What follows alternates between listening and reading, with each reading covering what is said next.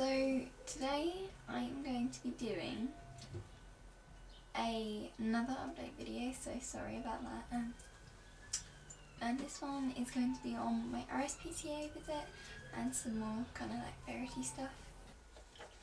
Okay, so I've got my notes here and I've just got a load of stuff to tell you, so sorry if it gets boring.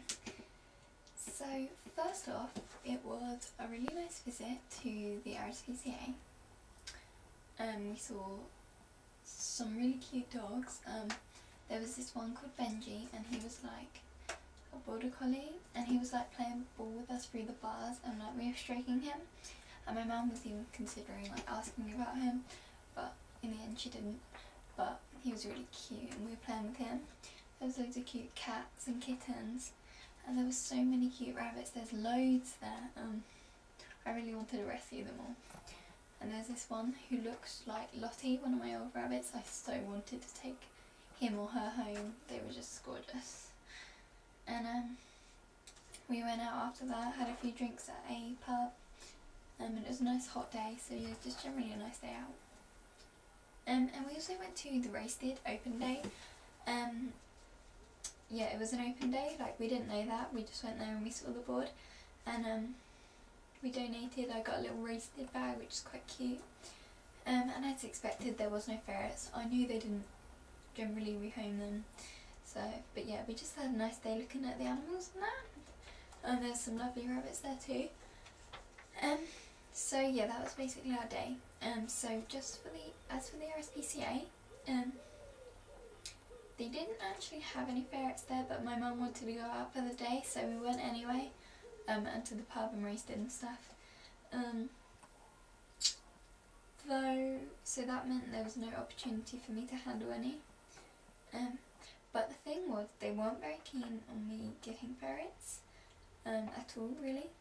So one thing they were worried about was my age, because they thought that I'd get bored of them. I'm pretty sure I won't get bored of them. I've had my rabbits and pets since I was like 5 years old maybe, and they were like asking me how old does a ferret live, and I was like 5 to 8 years, and they were like, what will you be doing in 5 years? And I was like, well, I've got it all planned. It's like I want to go to Plumpton, and then I'm going to work in my mum's cafe and do some volunteering and stuff, and so in 5 years time I might have just got a job or something. And obviously I've got more with my other pets, so yeah, and even if I did move out by then, which I really don't think I will, like knowing the current world's economy and stuff, I don't think I'd move out, but if I did, my main priority would be a pet friendly place, so yeah. But the main thing was about the rabbits who were down there, and the guinea pigs, so my other animals. Obviously they weren't worried about the dog, the fish or the hamster, because they're inside, and dog, yeah, doesn't matter. They were like, you have to wash your clothes in between, like or change clothes, and you have to wash your hands and everything. I thought that was a little bit over the top. I made a thread on a ferret forum, like saying who's got ferrets and rabbits, how do they interact. None of them wash their clothes or anything, and they don't really seem that affected by the smell. Sorry. Some of them even let them play together. So yeah, I don't know. I don't think it's going to be much of a problem. Though if it was, obviously of course I'd do that. If it stressed the rabbits out, I would. But I think I'll get used to it, to be honest. And it's not like the ferrets know what rabbits are, or the rabbits know what ferrets are, except from natural instinct or whatever. Though obviously I wouldn't let them play together. No way would I risk my rabbits.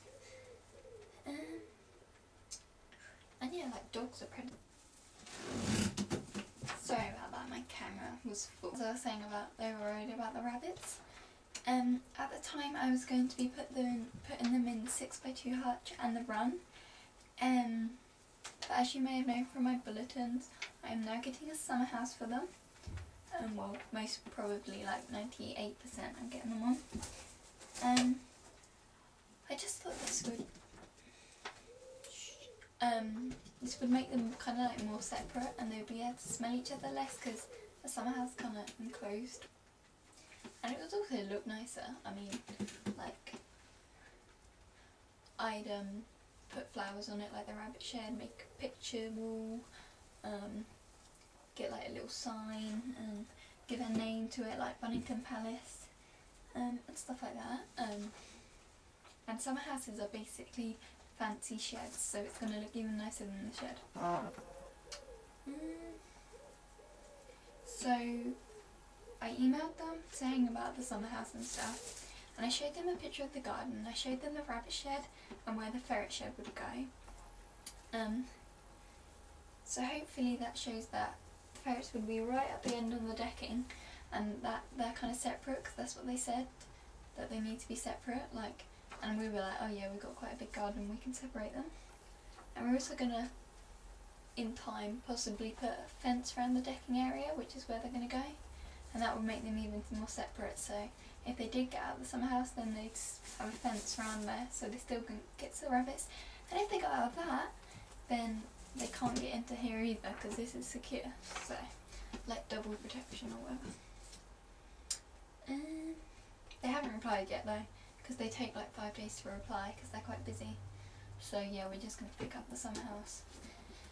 And then if they reply saying, no, that's not okay, we don't rehome to summer houses or something, then that kind of stuff. But my dad will probably use it for like lawnmowers and stuff. And basically, yeah, when we were there, they were just like, they sent us home and said to think about it. But they did say if I really wanted them and I could separate them and wash my clothes in between and stuff, I can just agree with that, and if they don't care about each other, then I won't do that. But if they do, I will. And they said that it is possible if I really, really want them. And they get them in from this woman who has about 50 at the moment. So yeah, there's quite a few of them. And they'd like match me up with the best pair possible. And yeah, if there's 50 ferrets, I think there'll be some friendly ones hopefully in there. So yeah, tomorrow is Sunday. I'll probably get this uploaded by like Sunday. And we're going to pick it up at 10:30 in the morning tomorrow. And I'm just going to see if I like it. I probably will. And I'll make a video of it tomorrow, just showing you it, and like a progressive stage of all the things I add to it, like flowers and signs and stuff.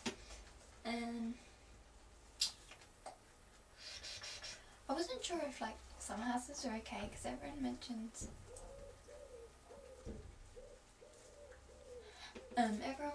sheds, Wendy houses, kennels, but no one ever talks about summer houses.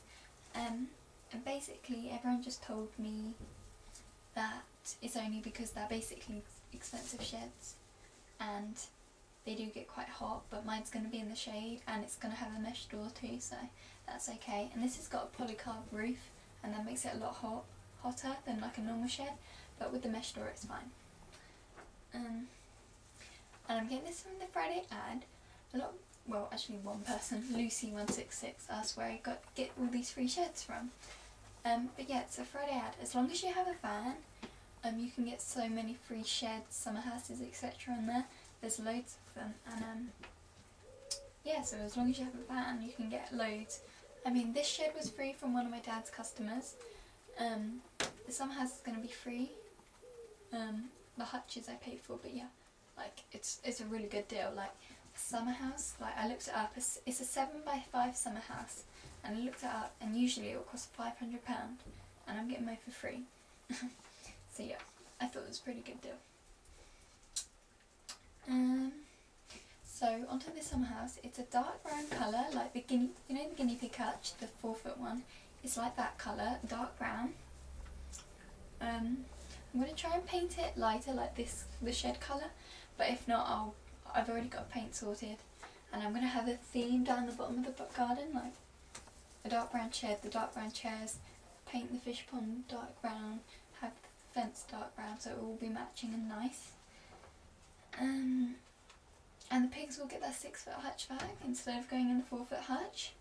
I'm going to use seeing as that will be the same colour, I'm going to put the 4-foot hutch into the summer house. So it's really weird saying summer house. and I'm going to put that inside of it and like hang hammocks in it and things like that. And also because the 4-foot hutch is on stilts, they can still play underneath and go in, so it's like a bonus. So yeah, it's like double the area.